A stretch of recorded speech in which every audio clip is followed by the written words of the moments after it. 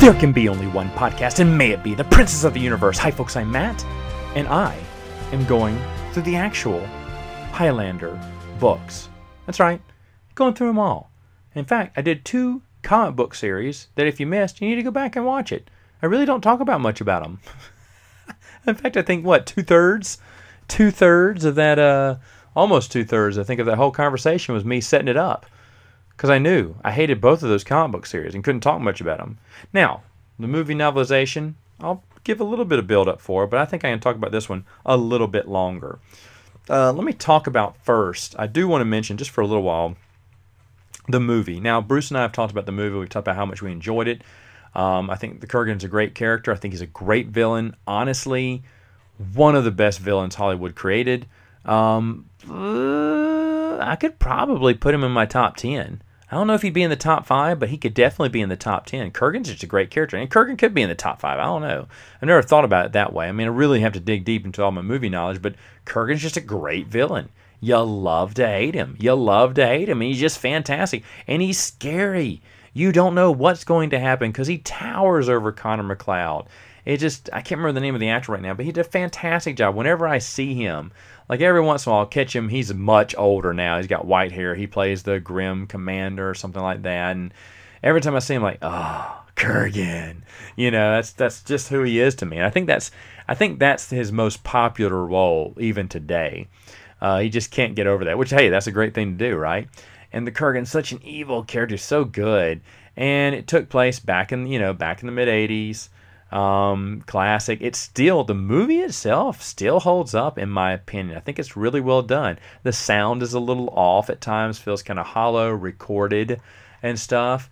But overall, I think it was interesting. I can see why this was a big movie when it came out back in the day. Now, I found out about Highlander through the TV series because my mom was watching it at the time, and when I was watching, I didn't really understand because I know they were flipping back and forth in time, but I didn't know how it was happening. I didn't know it was, flashbacks.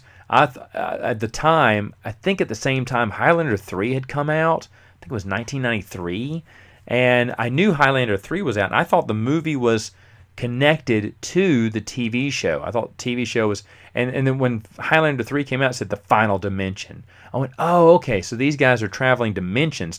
They're time travelers, is what I thought. I said, oh, and they fight through time. That's why you see the same people fighting in the 1700s. Then you see them now in the 1990-something, 1990s, and they're still fighting. I was like, oh, okay, so they fight. They jump. It is the current day, but they fight, and then they jump through time and fight in these different eras. I went, that's kind of neat. Yeah, that is kind of a neat idea for a story when you think about it. But that was not what Highlander was about. I just read the title to Highlander 3 and saw bits and clips of what my mom was watching. And then eventually, I don't remember how, but I think Bruce did get me into watching it. And he made me go back and watch the movies. And I remember watching the movies, each one for the first time. And I'll just talk about the first 3 movies, I guess. But the first one I absolutely loved. I thought was really good. It was weird seeing Sean Connery in that role because I have no idea he did that. And it was weird seeing him trying to play a Spaniard too, even though turns out later he's Egyptian, which makes a little bit more sense based on Sean Connery's complexion. But I enjoyed it. I was ready for the second one. Didn't know what the second one was going to be about because I still didn't know much about this Highlander series. Bruce, I think, had made me watch all 3 movies before I watched the TV show. And the second one, I was just totally confused. Like, what? He went, it's just a different retelling, dude, but it's kind of cool, right? I was like, no, this is stupid. And 3, I thought, was pretty decent. Mario Van Peebles did a good job as the villain. There's just one scene in it I absolutely hate. I know we covered this when we reviewed the movies years ago, but I hate the scene where they're fighting on holy ground, and it's Connor's sword that shatters, even though he's not the one who started the fight. I thought that whoever started the fight, something bad should happen to him, but nothing bad happened to him. It happened to the defender, and then he left when he saw whatever Buddha was appearing, or ruffling whatever temple they were fighting in. He was like, oh, I gotta get out of here. And that was never explained. Plus, I hated that. I thought there should have been deeper ramifications for fighting on holy ground. I was all up for seeing what would happen when you threw down on holy ground. I think that's still a cool rule. We don't fight on holy ground, and everyone, even the most evil person like the Kurgan, will acknowledge that rule. And so here's Mario Van Peebles, and he has to be bigger and badder, so he does fight on holy ground. But then he doesn't suffer any consequence. Connor does. That always rubbed me the wrong way. I think you change that, and you change a little bit of the magic. There's magic in it, of course. But if you change a little bit of all that up, I think you have a pretty solid film and a pretty good sequel following, at least one that makes sense for the original movie. Now, of course, Highlander 3 does not follow along with the TV show either. It takes place in the cinematic universe. Also, something you'll never hear me talk about is the cartoon series. Yes, I did watch Quentin MacLeod, and it's awful. It's awful. The cartoon series is a what were they thinking? You know, who got drunk and thought this was a good idea? That's what the cartoon series is. I've only watched it once. I will never, ever, ever watch that garbage again. I can hear Bruce laughing right now if he's listening to the podcast. I think Bruce, I may be wrong on this, but I think Bruce has the entire collection still today. It may be on VHS, but I remember he's the one that had it and had me watch it. I don't know. Maybe it's on DVD. Ugh, is that monstrosity on DVD?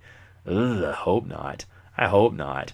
But anyway, the movies as a whole, the first one is still the best one. It's just really great. A lot of good characters. Of course, there's some things I felt like, man, I really wish they'd explain that more. Well, enter the novel, which, from my understanding, this novel never came out in the U.S. It was only released in Europe. And I was like, shut up. And it's not too expensive to get. It didn't cost me. It is the most expensive book I paid for.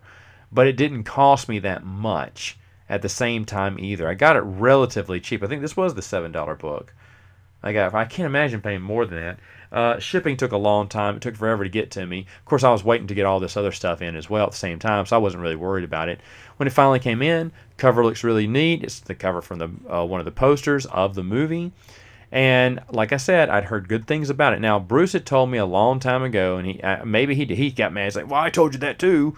And I just don't remember, but Bruce had actually read the novelization. He said, dude, you need to read this because it has a lot of stuff that's not in the movie. And I don't, if he told me that, I don't know why I didn't read it then. Because if someone would have told me that, I would have definitely read it. Because I was interested. I love Highlander, and I want to hear more. And I thought the movie didn't explain a few things. And if I would have known what this book explained, I would have definitely bought it. So I don't know. I mean, Bruce may have thought of someone else when he was saying that. But he swears up and down it was me. But I just don't know if he told me that, why I didn't read it. Maybe I asked for it and he was going to let me borrow it later and he lost it. I don't know. But usually something like that, when I hear something like that, I was like, I'd be all over it. Like I said, when I was on this, I said this last week, but when I was on another YouTube channel, they had mentioned it to me that it had a lot of scenes, a lot of stuff that was in the movie that explains the characters in the background and certain story points. And I was like, oh, I was genuinely interested. I think right either during the YouTube stream or right after, I bought it. I bought the book. I didn't hesitate because that's something I really like. I really like Highlander. And that's when I started looking into everything Highlander and noticed that, oh, this all connects. Well, by gum, I'll go ahead and get them all. I don't think I said by gum. But anyway, the Highlander novelization, movie novelization, is what got me started on this. Now, I've got to say this. This is almost a spoiler, but out of all the books, this may be the best one. Okay, definitely the most memorable one. There are some good TV series books. I don't know, but this is really good as a movie novelization goes. I really enjoy. I was shocked the entire time. Does it repeat stuff from the movie? You bet it does. You bet it does. It does repeat a lot of things. Of course, it follows other plot points. It has to, right? It's the novelization of the friggin' movie. But at the same time, it explains so much. And this is going to sound super embarrassing, but I don't mind admitting it. I never realized. I had to go back and look at Highlander just real quick to see if they were doing this. I never realized they called him the Kurgan. I just thought the villain's name was Kurgan. And that's what I call it. I didn't know the Kurgan was, like the Highlander. He's from the Highlands of Scotland. The Kurgan is basically the region where he is from and the people of who he descends from. Never knew that. The whole time I'm reading this, I said, why are they calling him the Kurgan? The Kurgan. The Kurgan. I said, why is the his first name? And then, like I went back to research and I said, oh, they've always called him that. I just never noticed that. Now, it's been a long time since I've seen the movie all the way through. I've seen bits and pieces, but I need to, I guess, go back. I watched those movies and the TV series just a couple of years ago, but I've just never noticed that. When you watch a movie, you're oblivious to something the whole time, and then finally it's revealed, you're like, shut up. Like every Star Wars reference in the Indiana Jones films, except for the last one. That was easy. I have a bad feeling about this. Ha ha ha. I knew that one. But the other three, no idea. If you don't know what I'm talking about, and the hieroglyphic, while they're getting the Ark of the Covenant, and the hieroglyphics right there over to the side. They don't even hide it. It's right there in a shot. It's an Egyptian-looking R2-D2 and C-3PO. It's so out of, it's just shining out there. And it's just right there in a steady shot that they had the whole time. It's just over the side. So if you're looking just to the bottom left, I think, of the screen, you will see R2-D2 and C-3PO. I've watched those Indiana Jones movies hundreds of times. Raise the Lost Ark, oh my goodness. I don't even know how many. We used to watch that all the time. Go over to my buddy's house, or I think we had that on VHS. We'd pop it in. We watched that movie a billion times. Never, and I was a kid too, huge Star Wars fan. Never knew it was there. Now, Easter eggs were something we didn't know about. There wasn't websites to tell you these Easter eggs, and if they were in magazines, I didn't read them. But I thought that blew my mind. I was like, shut up. No, it didn't. I went back and I remember I popped in the movie. I was like, there it is. I cannot believe this. And then the same thing for not Last Crusade, the one at Temple of Doom. Temple of Doom has a short one. You can hear the guy, and I knew the villain, or one of the main villains in Last Crusade. Why do I keep saying Last Crusade? And Temple of Doom, Temple of Doom is at the very beginning the club that Indiana Jones is. They had that big shoot up, and he runs out, escapes, and Roundhouse drives off. The club's name is Obi-Wan. And it's there in highlighted, 50s highlights and everything. And you're like, no way. And it says that. It says that on the thing. And it's been there clear as day. It's in a good shot. You see them coming out of the Obi-Wan club. And I never knew that. I never looked at it. I never noticed it. Last Crusade, why do I keep saying Last Crusade? Temple of Doom. Blech. Temple of Doom is kind of special to me. For the longest, it was my favorite Indiana Jones movie. Why? Because it was the first PG-13 movie, and because of that, my parents did not want us to see it, because we weren't allowed to watch anything. Well, G was the only thing that was approved. Every once in a while, PG was approved. PG-13, get the frick out of here, man. That's not going to be approved. And so PG-13, that my parents didn't want us watching. We could watch Last Crusade and Raiders of the Lost Ark, but we never were allowed to watch Temple of Doom. Way too violent and everything. So Temple of Doom was one that escaped us. Well, a long time ago, my grandmother went to Burger King. Burger King, if you ordered something from Burger King, you could buy one of the Indiana Jones VHSs for $5, which was a really good deal back in the day, because those things sold for about $15-20, in stores. So she went and she just bought all 3 VHSs. So she had Last Crusade. Why do I keep saying Last Crusade? She had Temple of Doom at her house, and we were just shocked that she had it. And the thing is, my mom had just forgotten why. She just saw Indiana Jones. She didn't know which movie it was. She said, oh, they're watching Indiana Jones again. She didn't realize we were watching the one they had originally banned. Now, at the same time, I'm sure they didn't care, because Last Crusade, I don't know why I keep doing this, folks. I don't know why. Temple of Doom. Temple of Doom. Temple of Doom wasn't that bad, and we loved it. We loved Short Round. We thought it was so funny. It felt like a new adventure to us, a new Indiana Jones adventure, and we were so happy. We thought it was so cool. And I'll be honest, him on the bridge, surrounded with the sword, before he cuts it, it's a great cinematic moment. It looks beautiful shot. So for years, that was Temple of Doom. Temple of Doom was my absolute favorite movie of the 3. I was like, this is great. It's dark. It's gritty. It's got cool scenes. It's the scene where he dives underneath the falling rock wall, and right before the rock wall collapses, he reaches his hand in and grabs his hat that had fallen off real quick. Man, we used to, back in the day when garage doors didn't have the little safety feature, we used to reenact that scene, diving through the garage door, and then at the very last minute, trying to grab you'd have to flip your cap off as you kind of duck and rolled underneath.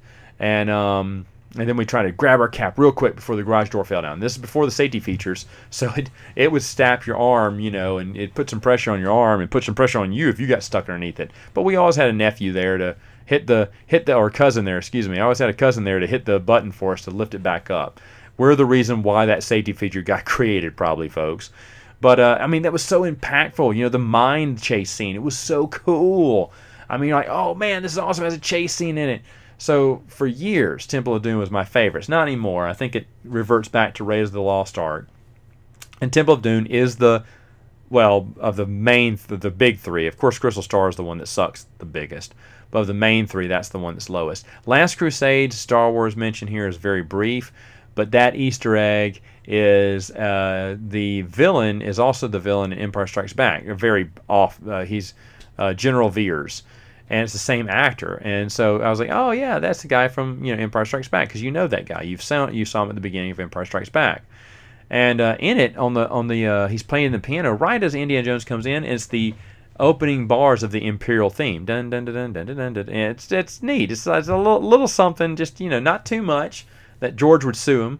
George wasn't going to sue Spielberg, but oh well, he couldn't have. It was the same movie. But anyway, they thought they'd throw that in there, just a little joke.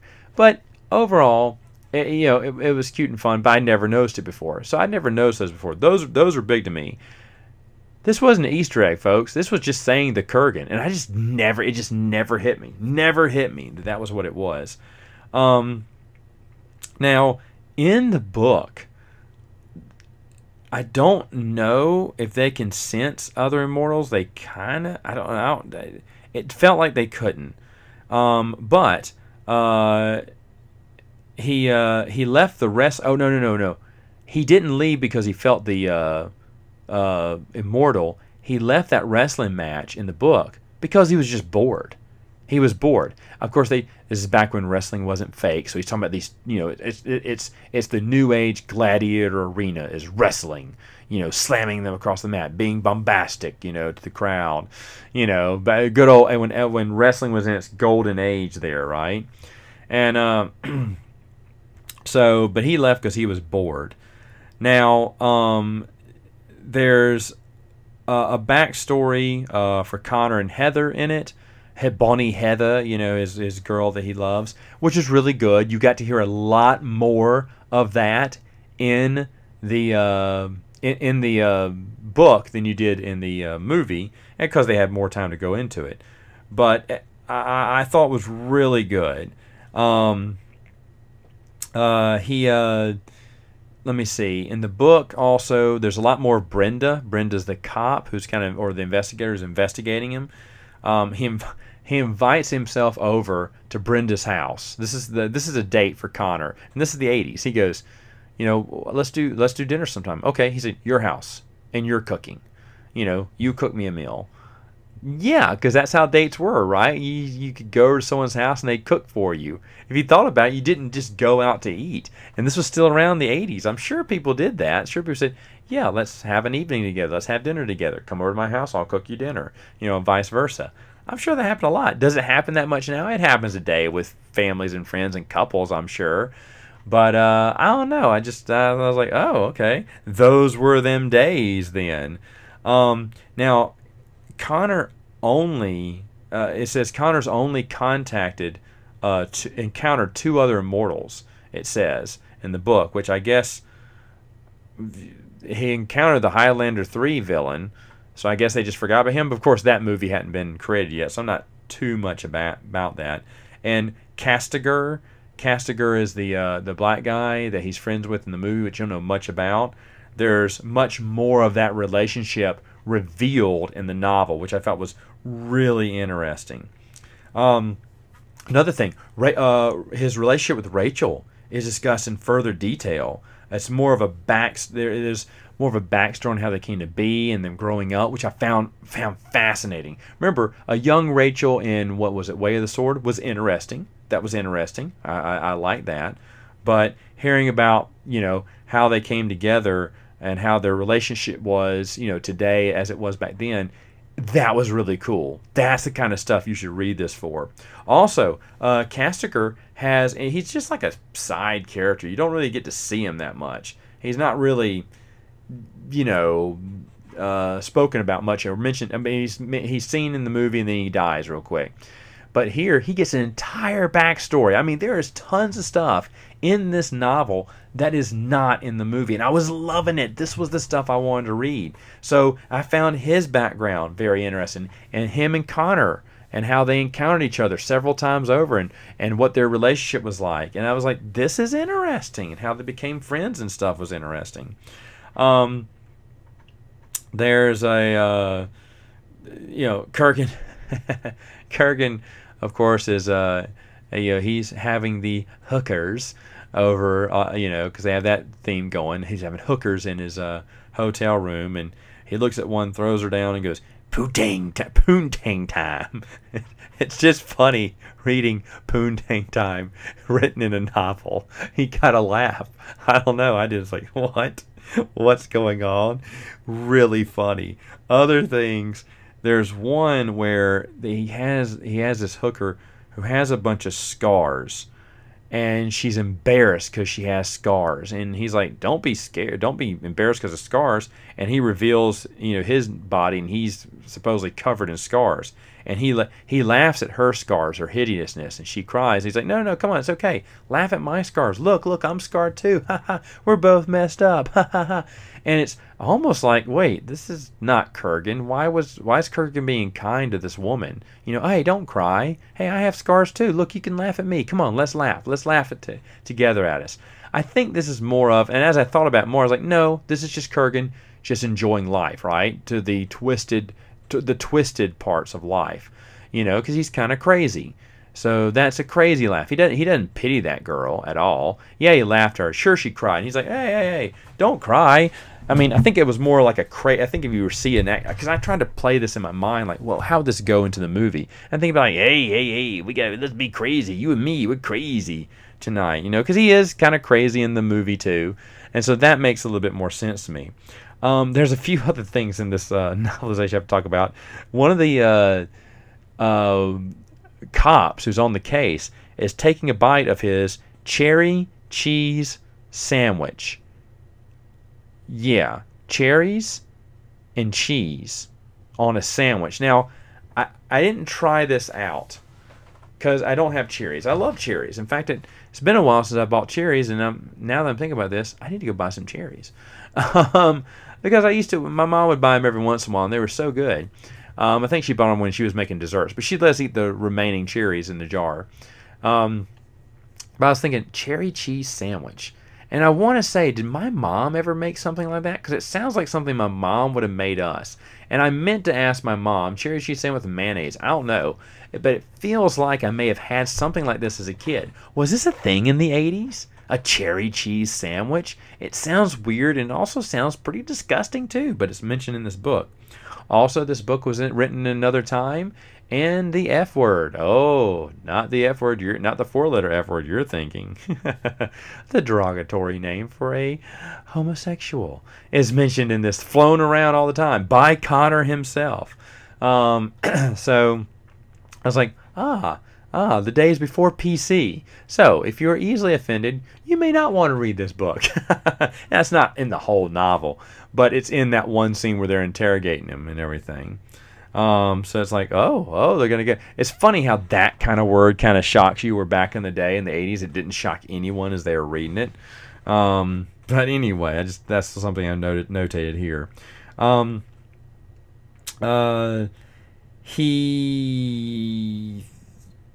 Let's see, some other things, trying to read my notes here. Oh,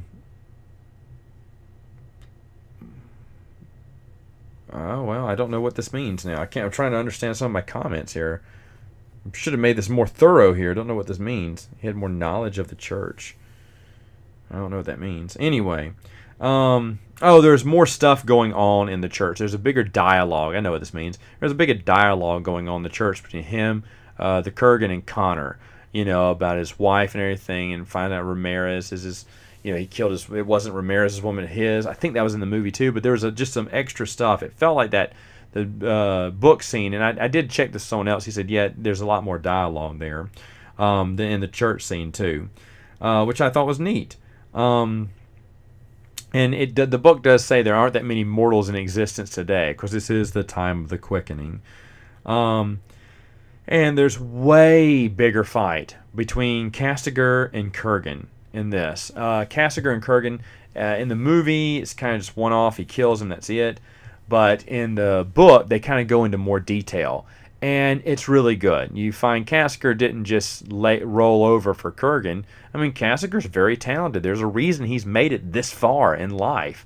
And he just didn't have it. The Kurgan is really powerful and really, really hard to beat. They, I think, Kurgan, after Kurgan fights Castigar, he gets into a bar fight too. And then other things they explain. There is a great, there's cop backstories. Some of the cops get their own backstories too. Brenda, her scene where Kurgan captures her and drives around town and scares her and everything, that is way more than just them, joyriding around. So that was really neat. There's way more dialogue between Connor and Rachel, which I really enjoyed. Brenda's backstory, the cop, she goes, there's a whole chapter on her where she goes down to Florida to go see her dad, who's a retired cop, saying, hey, there's a guy investigating him. I think I'm falling in love with him. What should I do, Dad? And stuff like that. So the book focuses a lot around Brenda a lot, which is really cool because the movie didn't. And I thought that was really neat. But one of the coolest things, and this is a thing that really got me interested, and this is why I do want to recommend you read this novel. I do think it's a fantastic novel. But it goes into Kurgan's history, the Kurgan's history. It's great, like how he became immortal, an Arab who taught him and everything, and how Kurgan developed and what he felt about his new power as an immortal. That is the stuff I wanted to read about. Even if the book just was just a rehash over everything from the movie, which a lot of it is, but it's if this is the one thing they had in there, it would have been worth it to me. Now, I'll be honest. The whole thing overall is well worth your time. This is a book. This is a book you need to get. And I don't care about any spoilers here, because if you've seen the movie, duh, you know how it's going to turn out here. But it's more than just a count by count recalling or retelling of the movie. It's way more than that. And it is, I mean, like my friend said, like Bruce has told me, it was really impressive. So the Highlander, the novelization, is a pretty good one. And if that's the only one you want to get, I think I'm fine with that too. Maybe you weren't a big fan of the TV show. I can't imagine you not being. But in the TV show books, I'll get into those upcoming. But as the Highlander novelization goes, it's good. You can still get this for cheap. It's not hard to find. I found it very simple. I mean, if it's $7-10, it's, like I said, you may have to get it overseas. May not be any copies in the U.S. Maybe there is. Like I said, at the time I was looking for it, there's only copies overseas. It took forever to get to me, but it's definitely worth the wait. It's definitely good. I mean, it goes into so much. Castigar's backstory is a highlight too. I really like how they went into his character a little bit more. I like how they went into Rachel's character more. Her relationship with Connor. That's a good thing. That's a solid thing in the book. And then, of course, going into Brenda the cop, giving her more of a character than the movie had time to allow. I mean, that's another thing. How many of these were deleted scenes and that he just wrote on? Because if you remember, a lot of times when writing these novelizations, they'd have to see a rough cut of the film and then get to writing it. So it kind of got me thinking. I don't know if there are deleted scenes from the movie that were included in the book, but it could have been. Because a lot of this stuff seems like, oh, why didn't they put this in the book? I mean, why didn't they put this in the movie? And maybe they did, maybe it just got cut, and the author kept it in. But that's another reason why you get these, because I think it was very cool. I like when they deep dive, and I don't blame them. I don't think the movie was, flawed for not giving Kurgan's background. No, we got it. Kurgan's evil. We got to move on. We don't have time to do his background. We focus on our main hero. And it's a movie. You have to get it done within X amount of time. You can't have some people can have a 3-hour movie or 10-hour movie, but most movies run generally 90 minutes to 2 hours. So they were trying to get everything to fit within the novelization, within the 2 hour slot. I got it. But the book doesn't have those restraints, and then they can go and give those characters more depth, and that's what they did. So Highlander the novelization, highly recommended. Alright folks, that is all the time I have for now, but I'll see you next time on more Princes of the Universe.